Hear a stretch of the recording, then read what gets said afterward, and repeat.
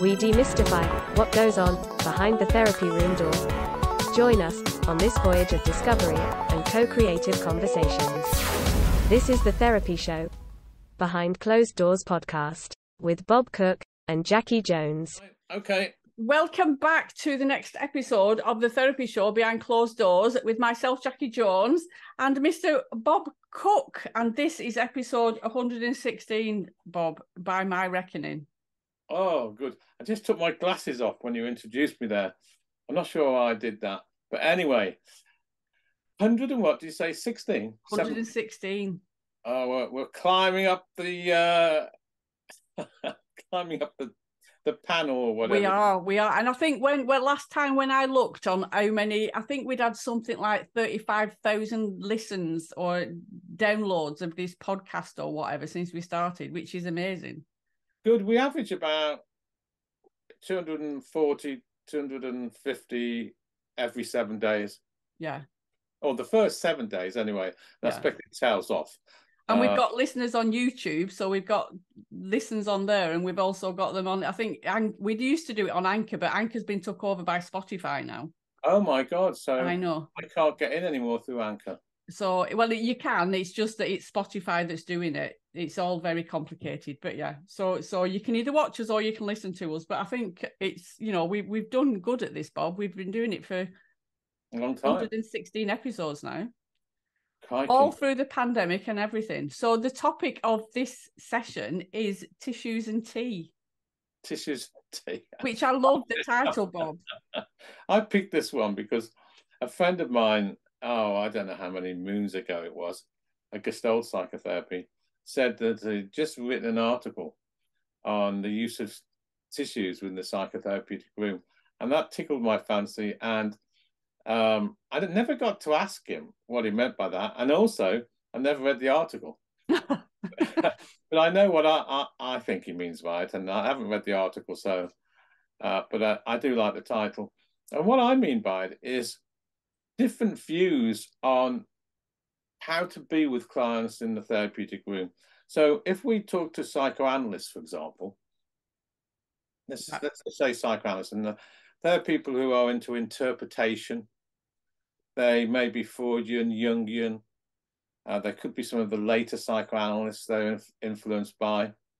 They don't have to be working necessarily with couches anymore, but they're very much into interpretation, and self-awareness is the important curative factor. Yeah. Whereas if we look people, say, from the disciplines I got trained in, relationship is the curative factor. And we could look at behavioralists, we could look at CBT, we could look at many of the holistic therapies as well, and they may have different focuses. But if you ask the psychoanalyst about tissues and tea, or the use of tissues and tea in the psychotherapy room, they would probably say immediately, tea, we don't give out tea. My gosh, they come at on the hour and they leave 50 minutes after that. And, if they're going to want us to take care of their needs, then they need to go into a different type of therapy, because once we start making tea for them, we could be encouraging infantilization. And actually, what's really important for us is that we encourage self-agency rather than infantilization. So making a cup of tea for their clients would be, I think, theoretically anyway, I'm not saying all psychoanalysts view this point, but theoretically, heresy. It's funny, isn't it? Because I can't imagine doing therapy any other way than the way that I was taught and the way that I do it, which, having a cuppa, whether it's a drink, I don't think you can see it, but behind my chair there's always a jug of water and some glasses so that they can have water if they want it, or they can have tea or coffee. It's part of the course. And that's because you were trained holistically. Yeah. It's because, I rather than me making assumptions, What's the thinking behind offering clients a cup of tea? Again, I'm assuming you mean when they come through the door. Yes. Yeah. Not in the middle of the therapeutic process. No. It's a welcome. I always welcome them in and ask them how they are and say, would you like a drink, tea, coffee, water, anything? Okay, so what is the thinking behind that, if there is any? For me, it's to put them at ease, and it's to start building up that relationship with them. So the thinking behind it for you is twofold. One, to make them, at ease. Yeah. Because they might have, I don't know, they might have walked to your office. They might have come across town. They may have come through the rain. They may have had a stressful day. Yeah. So making a cup of tea would be, making them at ease from your frame of reference. What was the second thing you said? Building up the relationship. Yes. Yeah. So for you, it would also, I think they go together, those two things, don't they? Helping them ease, taking care, building up the relationship. They sort of all go in the same ballpark. Yes. Frame of reference. Okay, it's interesting because for 38 years, I did the same thing. Probably from the same frame of reference. However, no, and I didn't ever change it because I ended up seeing people clinically when I was 4 years ago now, when I was 69. I don't think I ever changed that habit, if you like. However, I run a lot of supervision groups and I meet a lot of supervisors from other disciplines. Yeah. As well as, psychoanalysts I've just talked about. And when we talk about how do you meet your clients, for example, you've got complete variation of responses. One of the most common is when they go up to the therapy room, there might be glasses of water on the table, but there certainly isn't tea. They certainly don't make tea for them. You get some people who follow the psychoanalytical view, which I'm calling the psychoanalytical view. Maybe that's unfair. But the theory is by making tea for them, you aren't encouraging self-agency. And secondly, they might be doing it out of pleasing you. And I think that was probably the favorite response of all of them.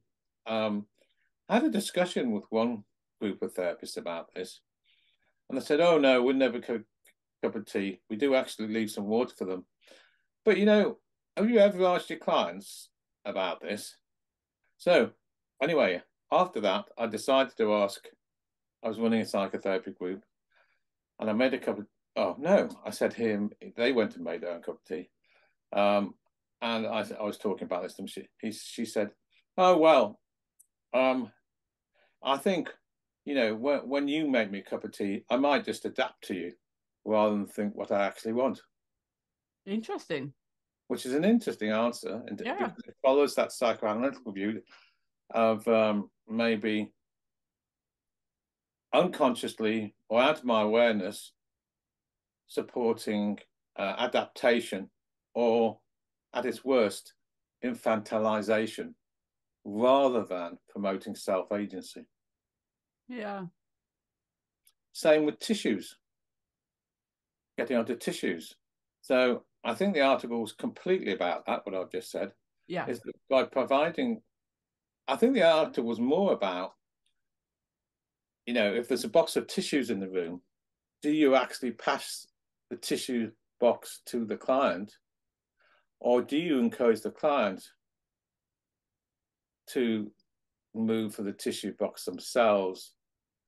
Thinking behind that would be around empowerment and self-agency, rather adaptation to the therapist who might think that the client wants to have a tissue. This is all very deep and meaningful stuff, Bob. On the surface, you know what I mean? For some of the listeners, they might think, what does it matter whether you pass them a tissue or they go to get it themselves? But there's so many layers to this. And, I was talking with one of my clients this week, and it's kind of like the conversation that goes on between two people. We say something and we put it out there, and the other person picks it up, and in the middle it can be misunderstood from what our intention is to what they actually receive at the other end. And I think that with the tissues is one of those situations. Well, it could be. I mean, that's one way of looking at it. But I think philosophically, we are talking about very important Absolutely philosophical values, which is what I think you meant when you said it may appear XXX with clients and therapists, and what are we actually talking about? But I actually think that philosophically, they're very different positions. Yes. Oh, yeah. So yeah. One is, well, I wouldn't pass a tissue to my client or even make them a cup of tea because I'm encouraging self-agency, not adaptation. Mm. On the other end of the spectrum is where you and I, me particularly for 40 odd, 30 odd years, probably sounds like you, and many of my colleagues, by the way, offer tea and coffee out of what you've just said, not self-care, modeling self-care, courtesy, building up the relationship. So you've got two different, almost philosophical ways of thinking. Yeah. And I think they're important. Yeah. I don't think they're, I think at one level, I think it's like, how can I explain this? Going down the onion level. So one level, we could say, well, it doesn't really matter, does it? On another level, I think that both sides of the polarity would be maybe very indignant about the other side of the polarity. Yeah. And I can understand what you're saying. If you're doing relational psychotherapy, then the relationship is important. Whereas if you're being, analytical or whatever, but that seems really clinical to me. Well, I think if you are promoting self-agency, that means promoting people being in their adult in the here and now and not adapting to the therapist or being young or regressing or infantilizing, then there's a huge discussion around, well, they need to decide for themselves whether they do or don't want tissues and psychotherapy. They need to decide for themselves whether they make a cup of tea or not. Yeah. Not have a parent figure, in inverted commas, might perceive it that way in the discussion, making decisions for them, just like their own history. Yeah. I'm trying to think of the situation, how it would play out in my therapy room if I didn't offer, whether they would say, can I have a cup of tea, please? And I'm not sure any of my clients would actually say that. I don't know. That might be me making assumptions, but I don't know whether that's the British way. Do you know what I mean? That we need to be offered or something. I'm not sure. Now that's an interesting one, bringing cultural scripts and cultural thinking. It's a really interesting deviation in the discussion. Yeah. I know I certainly wouldn't. If I was going to, in the many years that I've been in therapy, I don't think I would say that to my therapist. What wouldn't you say to your therapist? I wouldn't ask them I might ask for a glass of water, but I certainly wouldn't go down the tea or coffee route. I don't know why. There's a difference in that. But to me, asking for water is a lot more acceptable than asking somebody for a cup of tea or coffee. I don't know. Well, it's important, isn't it? Because if you think of the projection onto the therapist as maybe a significant other person, now you can go both ways with that. As I said, in the encouragement of developing self-agency, then it's up to the client if they make themselves a cup of tea, have a drink of water, and everything else, because that would be like from an adult frame. Now, out of courtesy, they might ask the therapist, but if there's just a kitchen there, they might go and make it themselves. On the other side, which is again where I come from and you come from, building the relationship, and even, let's put it another way around, even under the guise of what we could call a reparative relationship.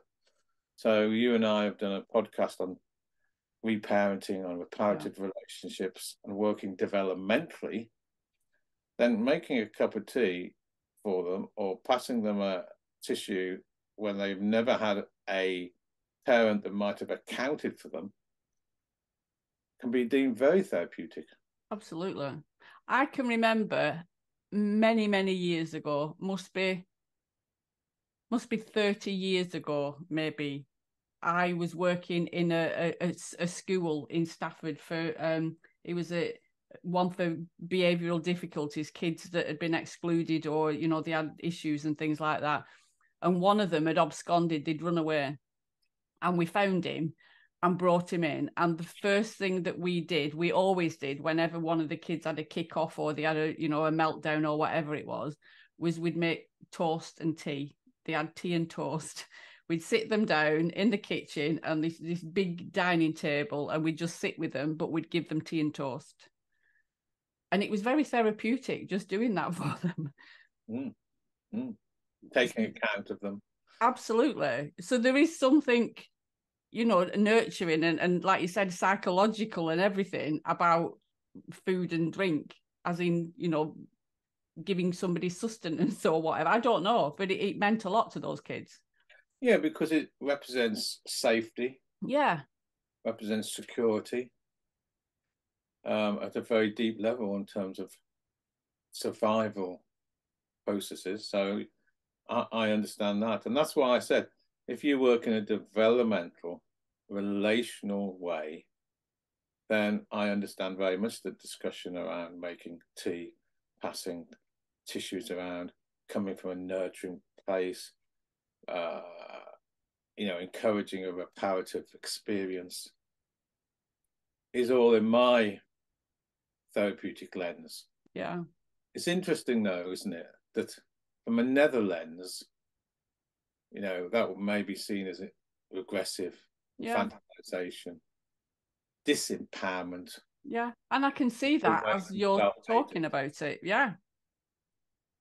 It's interesting though, isn't it? Absolutely.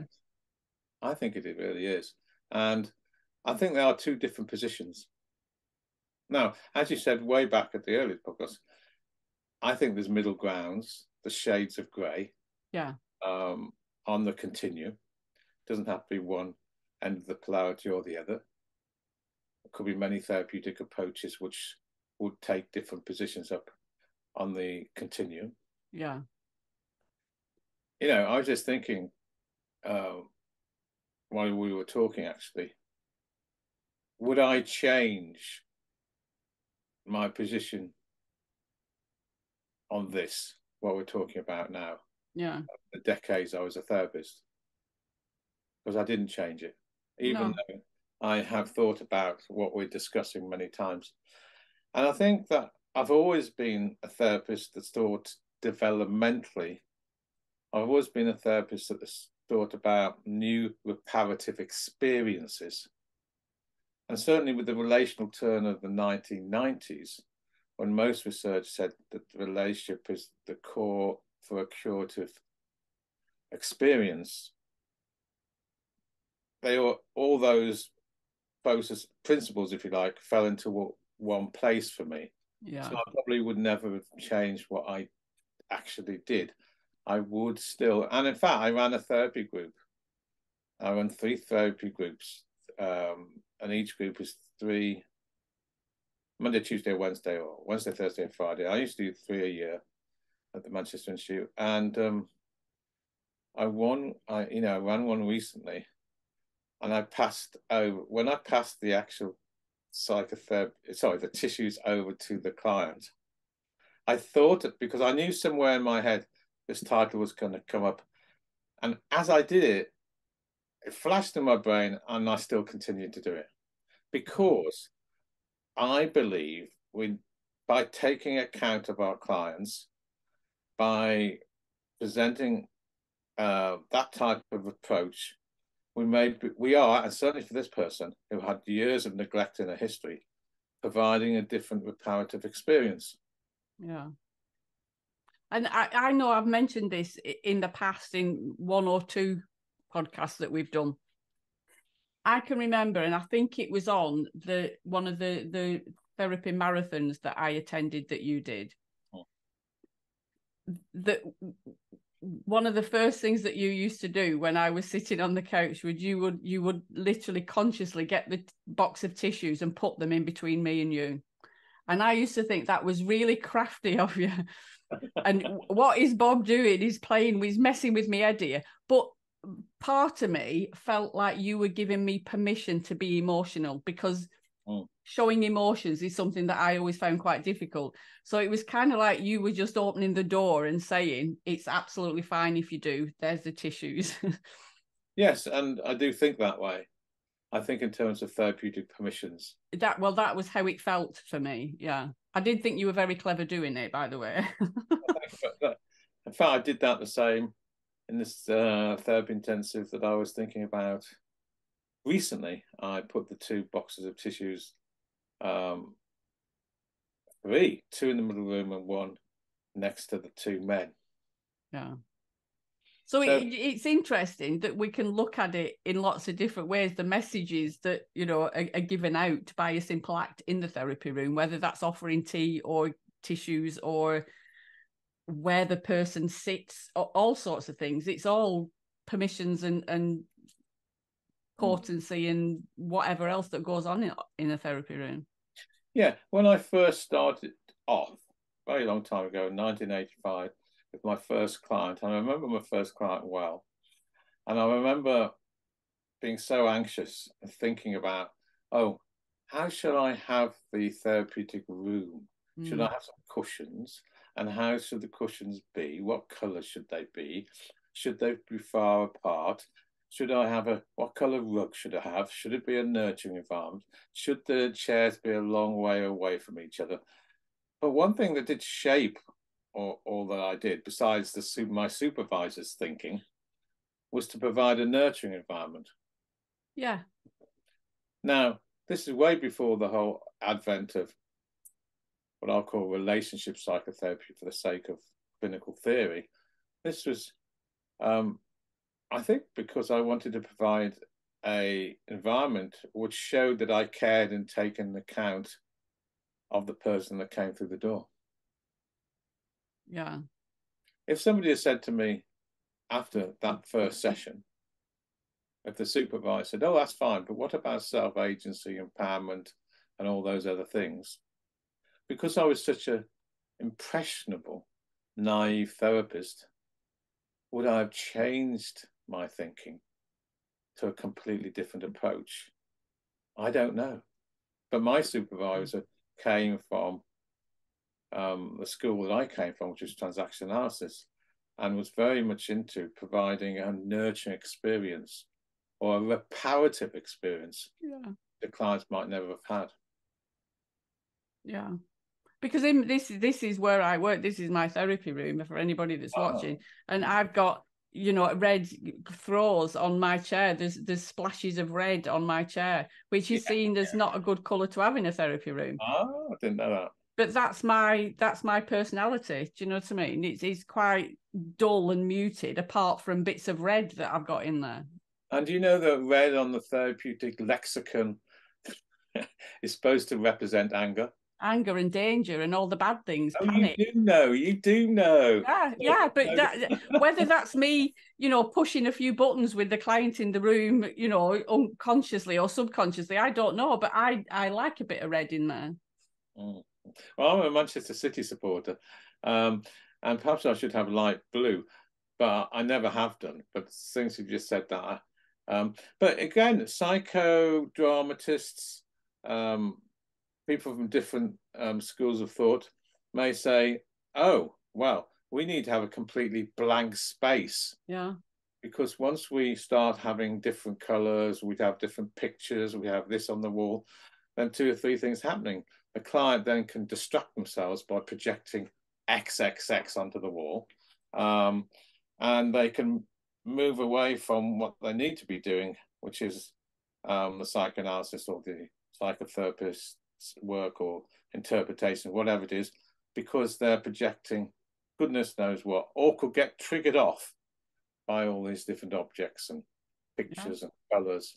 So psychotherapists, I think, according to where they trained, what discipline they trained in, whether it be humanistic or psychoanalytical, for example, will have different ways and methods of working in the therapy room.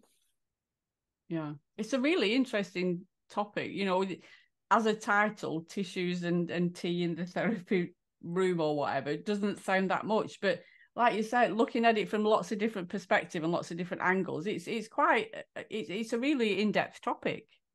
Yeah, and I think it represents the training, you know, the different ways that people have been trained at their different polarities, Yeah, whether it's psychodynamic, whether it's, you know, psychoanalytical, whether it's psychosynthesis, whether it's transaction analysis, whether it's, you know, relational psychotherapy.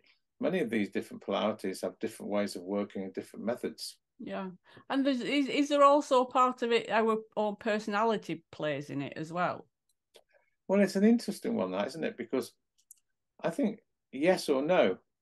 If you've been trained very much around what I'm going to call a psychoanalytical frame or object relations frame, or different types of therapists on that side of the, then you may be trained around, you know, not going down the road of maybe what could be seen as infantilization, or, you know, lack of self-agency, empowerment, all the things I talked about.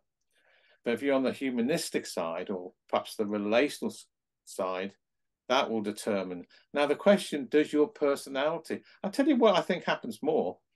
I think that your personality might determine which type of therapeutic discipline you follow. Yeah, I would agree with that. Yeah.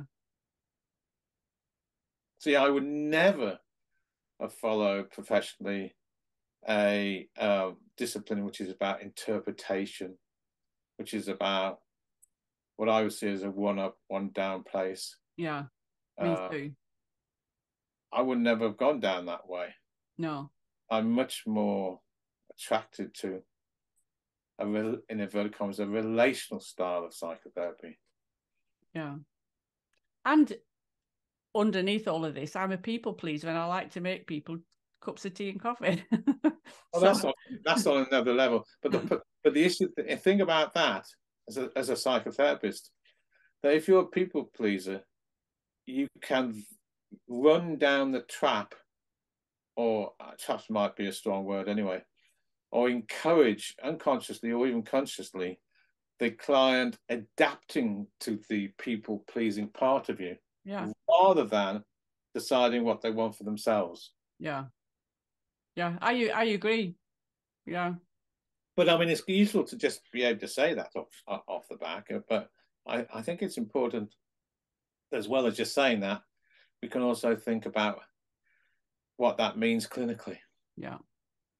Which that's one of the things that I think in the therapy process, we do need to think everything from a clinical perspective. And like I said, the messages that we're giving out, it's whether they're being picked up at the other side with the same meaning, or whether they get lost in translation. That's very, very important, isn't it? Yeah. Because I think I come from the view that from the moment I open the door to the clients, to the moment, or whether the clients get buzzed in themselves, which is another story. Yeah. The moment they leave, we're always modeling things to them. Yeah.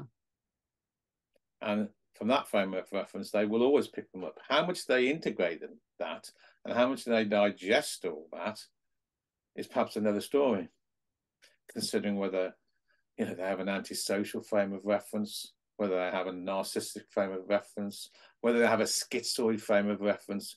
Yeah. Depend how much they take on board or they throw out, if you like. Yeah. I don't want that tissue.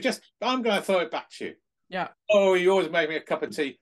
And they, you know, if they come from an antisocial frame of reference, then it's really interesting how much they will digest or adapt according to the therapy process, isn't it? Yeah. And it's about being aware of all of this stuff too. Yeah. I remember, when was it? About 2 years ago, a client who'd been in therapy with me for over 10 years knocked on my door and said she wanted to run this book by me, and my name was in it, and she wanted to do that out of courtesy, etc., etc. And in the discussion, that was very nice. But one of the things in the discussion I would share on this podcast was we were talking about what she remembered as so significant about the 10 years of psychotherapy. Now, at one level, I expected her to say all these, or some of these wonderful interventions I made, or some of this magnificent pieces of therapy we did, or some of really deep regressive work we did. Did she say any of that? No. My narcissistic self was most disappointed because no was the answer. She didn't. You know what she did say? She said, what I took away most of all, Bob, was your kindness to me. Oh. Yeah. But in the ballpark of what we're talking here, and relationship psychotherapy and taking account of a client, yeah, I think it's very important. Absolutely. She said. I felt very moved, but, you know, it made me think, gosh, I didn't think she was going to say that. I thought she was talk about one of these wonderful pieces of work we actually did, which I remember.